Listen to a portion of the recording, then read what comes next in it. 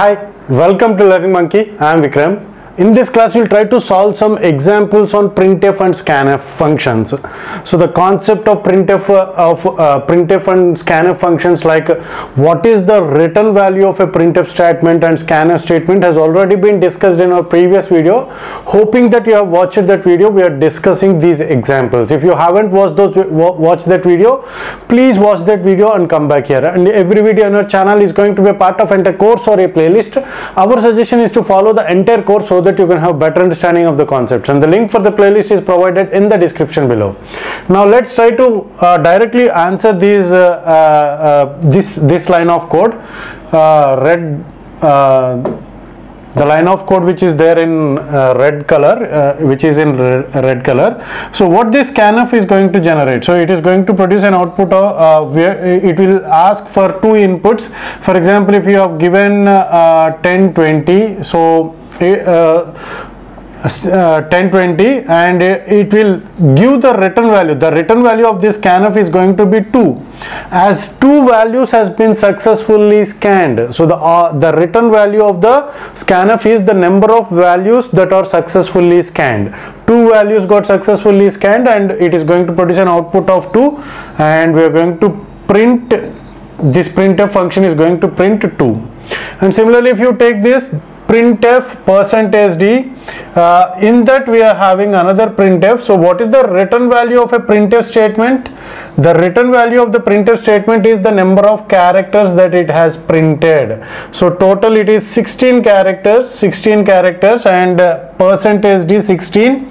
So it is going to print 16. Okay, very simple examples, but for better understanding, we have taken some more examples. Okay, so this example is bit bigger, but it's very simple.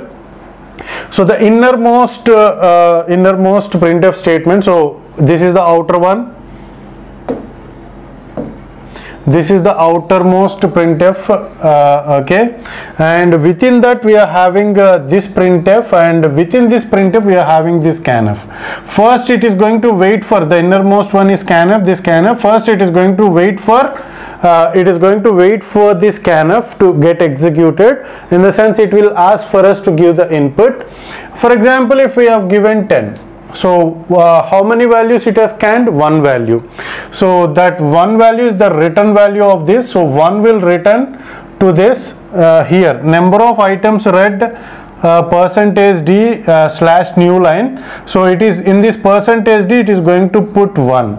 Okay, so now this acts as the input for this printf statement. Number of bytes printed is equal to %d / n. So what it is going to print? So it is going to print, so the number of characters, or for example, if it is 17, assume that it is 17, so I am not counting. So that 17 will be produced as the input to this, and that will get printed. Okay, NUEM, so all these spaces, with all these spaces, if there are 17, assume that there are 17 characters, those 17 characters, so this scanf, and this is the input for this printf. So this printf, whatever the characters that it prints, those number of characters will be shown as the output of this %d. So it is going to print 17. Okay, so let's try to execute this on our computer and see how the outputs will be. Okay, here first one compiled, we'll do it fastly. Okay, so it is asking for inputs, 10, 20, 2 inputs are there, 2 has been printed, and this one, okay, number of bytes. So it is our third example, so the bigger example. So it is asking for one input. See here, number of items read 1, and number of bytes printed 19. So we have considered it as 17, it is 19. Okay, third example. Okay, so it has to print 16.